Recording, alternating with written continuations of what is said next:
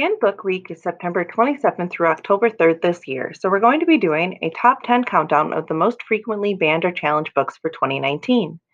In 2019, ALA's Office for Intellectual Freedom tracked 377 challenges across the United States.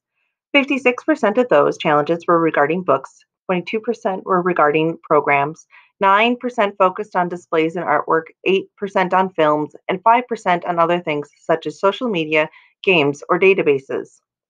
Number 8 on our list of banned and challenged books is Drama by Raina Telgemeier. Drama is a graphic novel about a group of middle school students putting on a play. Throughout the book, the characters start to understand the beginnings of relationships and to explore their own sexual orientation. This is part of the controversy as it was never stated in the novel that it involved gay characters.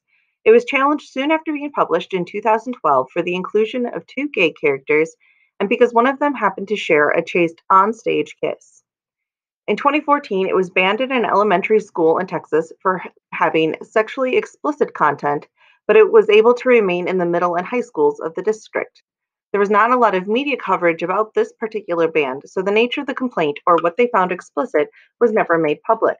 Telgemeier has been asked if she has a statement in regards to the challenges and bans of her book, to which she's replied, I had a lot of people asking if I wanted to make a statement, but the statement is the book. My viewpoint is it is better to live in a world where we love and accept each other than one where we don't.